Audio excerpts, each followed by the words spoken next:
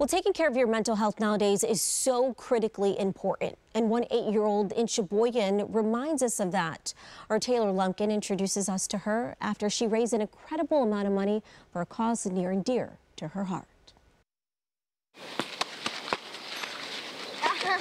Kylie Brunette is your typical 8-year-old girl. She enjoys sports, playing with her siblings, and loves her family.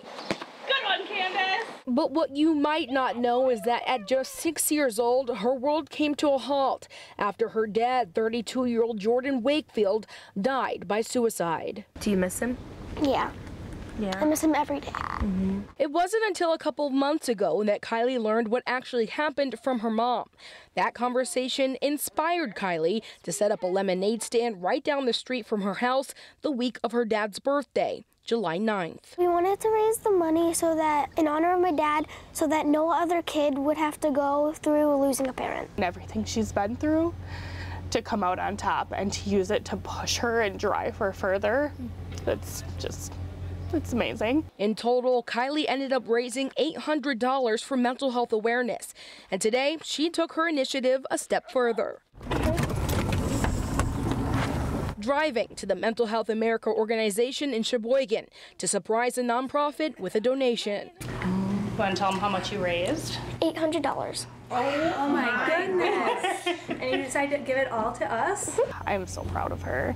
She is the most incredible 8-year-old I could have ever asked for. Kylie says while her dad may not be here, she knows he's smiling down watching her. I miss my dad a lot, and I can't wait to see him again soon. And she's continuing to inspire others along the way. That was so great. You were so amazing. Oh my goodness. Thank you.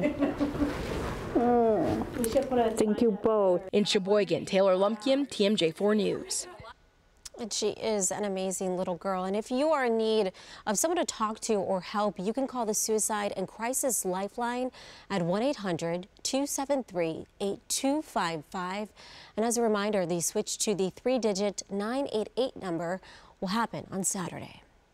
All right, well, thanks for waking up with us this morning. As we take a break, let's take a live look outside, soak up that sunshine today, because we're going to see some possible stormy weather on the way when the rain messes up. All right, welcome back. It is now time for your Wisconsin Weekend in a Minute. And we start off with what is probably the most unique and wild event happening this weekend. On Saturday over at Veterans Park, crazy engineers will attempt to defy gravity with their wacky homemade flying devices in the Red Bull Flugtag.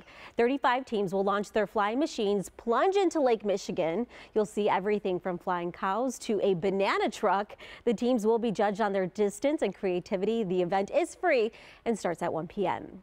Then it's an event we've been talking about all morning. The French-themed festival of Bastille Days returns to Milwaukee. The festival starts today and runs through the weekend. Thousands are expected to take place and storm the Bastille. It's a 5K run walk that starts tonight on North Jefferson Street adjacent to Cathedral Square Park. And over in Port Washington, thousands of fish lovers and people are I'm looking at Tom. He is jumping. He is screwing me up right now. Okay, Port Washington, Port Fish Day. It's a good event. Go to that one. Finally, on Sunday, some of the most iconic rock bands will jam out to American No, okay, listen. I can see Tom in this monitor up here, and he is jumping around. So that threw me off. Everybody around here thinks I'm crazy. I'm like, he is jumping. He's excited that I'm not going to make it. He's excited to see me fail. Well, I feel like that was unfair because she saw you in the monitor just jumping and ready to go, and you were distracting her, Tom. She was on a roll the and doing script so said good. a minute and 16 seconds, 1 minute 16 seconds, which is too long to begin with. And she was still on the first event when she had 40 seconds left. No way it was going to happen. I Had could nothing have to do done with it. I could have definitely done it. Well, all right. Okay, well, anyway, let me say this. To check out these events, because I didn't finish this, and more, head to our TMJ4.com, our website, or sign up for our newsletter. You can do that at TMJ4.com. So we have all the events listed on our website. Adriana, I'm always on your side, always. Thank you, Susan. I appreciate that. Notice which one I brought with me. I know. Let's get to Brian Nizniewski now to find out what it's going to look like for all these great events this weekend, Brian. I missed the first part of it. Did she have the Flugtag Red Bull thing that's going on at Veterans Park? Yes. Okay, yeah.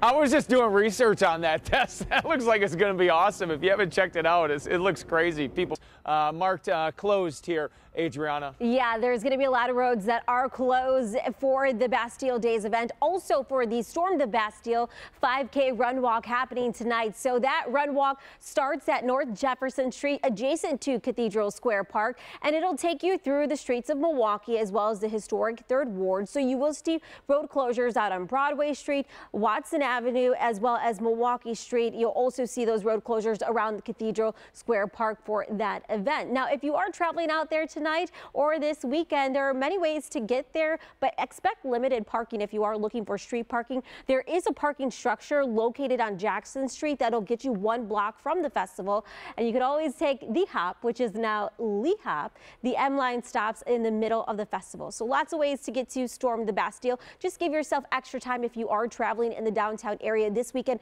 because not only do you have this event happening just down the road at Veterans Park, you also have the Red Bull Flugtag event that's happening this weekend on Saturday. So there's going to be a lot of people near the lakefront and in the downtown area.